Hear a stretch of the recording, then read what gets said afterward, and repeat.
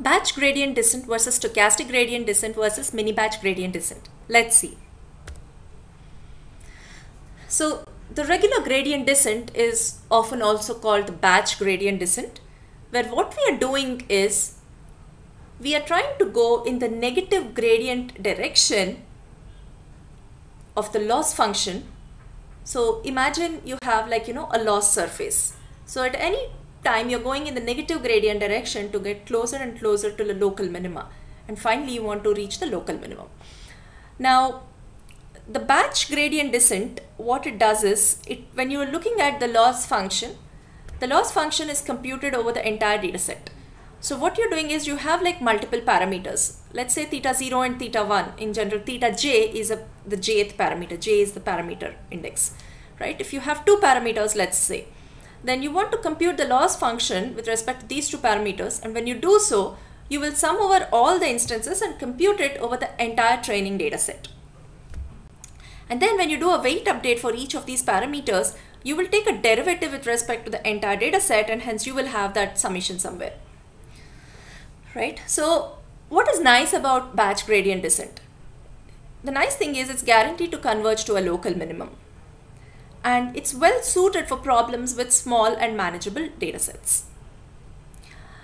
Now, what if we have a very large data set? With large data sets, it can be computationally expensive, as it requires storing and processing the entire data set to compute those gradients. And it is also prone to get stuck in local minima for non-convex cost functions.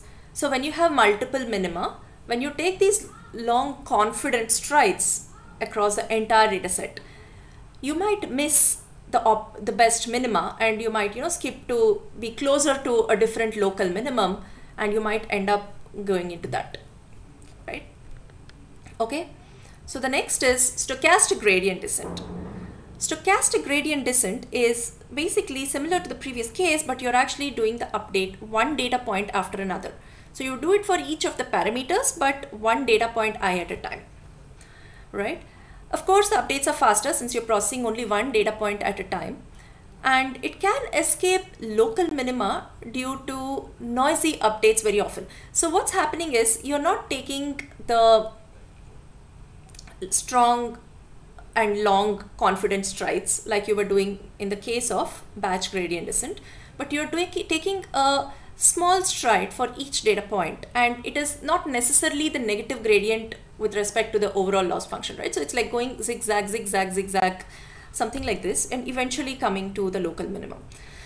And what could happen here is, because of this, there's a good chance that it might not fall into the trap of skipping a global minimum, and it might, that's an advantage in many cases. So this noisiness could help it escape a suboptimal local minima sometimes and get into a global minimum.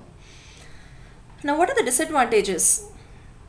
So the noise from each individual example can lead to erratic convergence and oscillations. So the convergence properties are much more complex for, the stochastic gradient descent.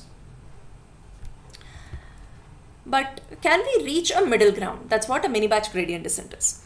So when we have large data set size, normally we have multiple batches, which we call as mini batches. And the third option is to do the gradient descent at a mini batch level.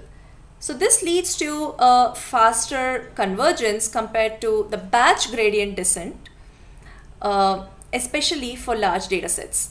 And it's more computationally efficient since it processes data in batches. So what you're seeing here is the mini batch size is, let's say, B. So you're actually adding over all the instances in the mini batch to compute your gradient. Now the convergence can be less stable compared to batch gradient descent due to the noisier updates from smaller batches. So we're taking a middle ground here where we're going slightly zigzag. So it is a little less stable than batch gradient descent, but it is also, it has some advantages of being more efficient. So we looked at a comparison between batch gradient descent, stochastic gradient descent, and mini batch gradient descent algorithms. We looked at what each of these algorithms are and what their advantages and disadvantages are. So Hope you enjoyed this video. Thank you.